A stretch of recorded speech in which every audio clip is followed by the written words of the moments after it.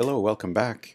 In this tutorial I'm going to show you how to add commands to buttons and how to customize the look of the buttons and how they react with respect to tallies, etc.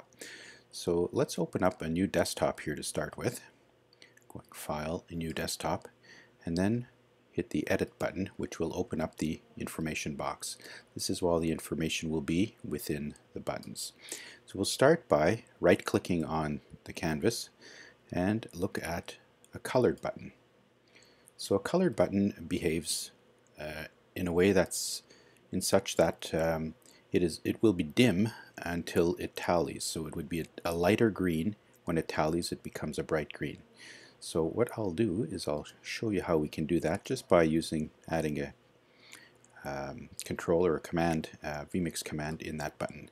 So you saw I would click on the question mark here, go to transition, select one of the categories, go to transition, we'll do a cut direct to, let's say, the webcam.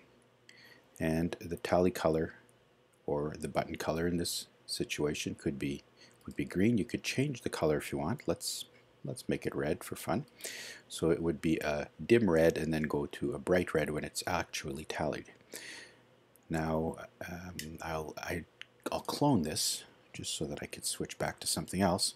So you see now these two buttons are the same. All the information remains the same, but I'm just going to change the input in the second one just to show you how it works. Okay, now if I click off the info box, this will be in a running mode. So you see this button on the right, the second one is dimmer than the first one. So that means the first one, button number 1, I had it set to input 1, and button number 2 to input 2. So as we switch, and you can see on the NDI window over here on the right side, it is switching from one input to the other. So that's one style of button. The other one is basically it's called a clear button. It's got its own sort of unique look here, like a little dimpled button, and it works a little bit the same way. It will generally be clear or light gray, as you can see. So I'll do the same commands in there, and I'll do a cut direct to the first item on there, or first input is a webcam, and I'll make it look red as well, just so that you can see the difference when they tally. And again, I'll clone it. So I'll do a command CV, clones it, right? And in the second button, I'll just change it to the next input as well. So now you can see how they behave differently. You see this first button here is red, showing that that input is currently on the output. If I go to here, input number 2 is currently on the output. You can see how the colored button and the clear buttons react a little differently. So those are choices you can make and the type of button you want to use. The third one is the icon button. I think that's the most popular one. So that one here, again, you can select, let's select the same commands just so that we can compare the three.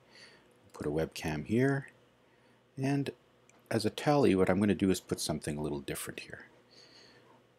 Or as a, not a tally, an icon. I can add an icon into here. This is an icon button. So if you go down in this bottom area, you can choose between transitions, inputs, and media. There's a whole bunch of different icons you can choose from. You can go to user icons, and I've imported a whole bunch of my own user icons here. You can see that there's a whole variety of them.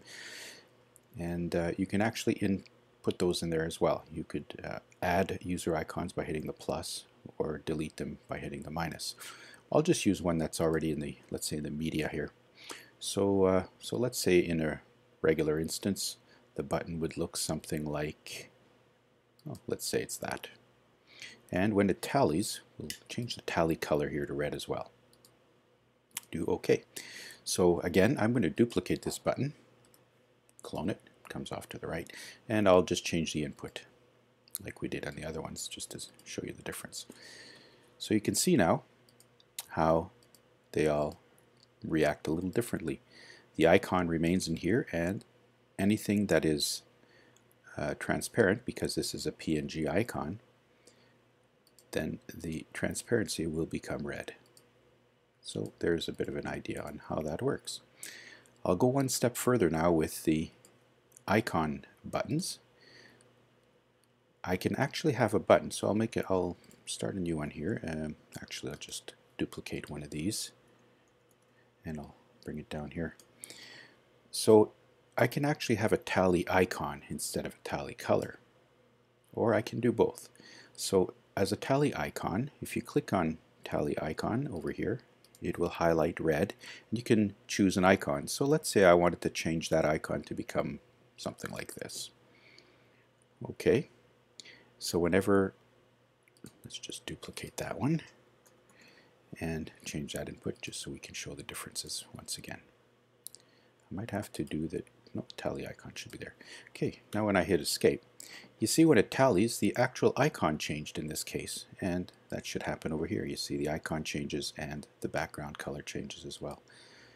So if you find that useful, you can use that as well. That was a quick overview of how to put commands in the buttons, and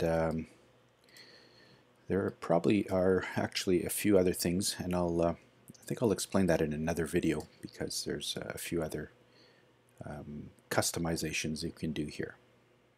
So I'll call it customizing icon buttons. Okay, hope to see you soon, and I'll get that other video going. Thanks for listening. Bye for now.